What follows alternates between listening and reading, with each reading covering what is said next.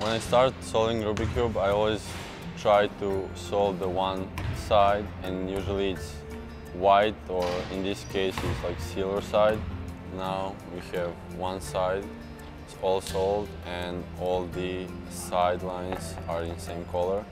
Then you just need to like put the central piece to be the same color as the sidelines. Now I have it here. Now I just need to replace two more parts. We have orange and green part that's supposed to go here, opposite side again. Every time you start with this sign, you need to put the sign like this.